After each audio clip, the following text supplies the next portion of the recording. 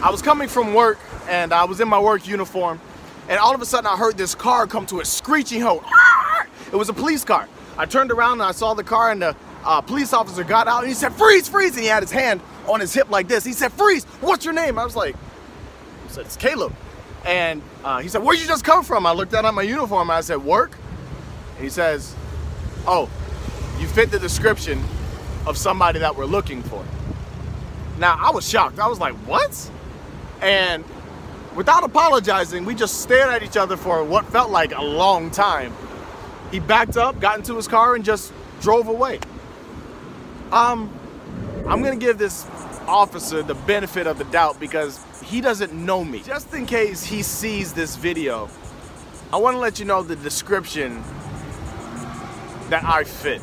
I fit the description of a young man that loves God. I fit the description of a vendor for the Palm Beach County School District. I'm a motivational speaker. I go around and motivate elementary school, middle school, and high school students to become the best version of them no matter what their situation is. I fit the description of a high school homeschool graduate. For you homeschoolers out there, there's nothing wrong with being homeschooled.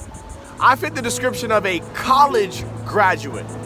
I fit the description of an entrepreneur with an idea to motivate people every single day. I fit the description of about a year ago, I saw that people were struggling over in Texas, so I started a GoFundMe that raised enough money in 1 week to feed over 34,000 people. I fit the description of a young man that went to West Riviera School and told 586 3rd, 4th, and 5th graders to repeat after me that I am a genius, I am smart. That's what I fit the description of.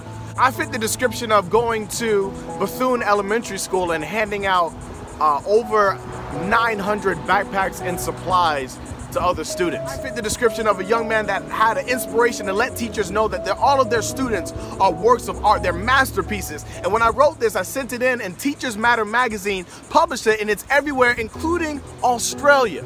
So officer, you don't know me. And if you try to look me up, you won't find me in the criminal base because my mother raised me up to be a good, respectable young man. But you can Google me though. So let me introduce myself to you. My name is Caleb Wesco from West Palm Beach, Florida, motivational speaker to keep you going every single day.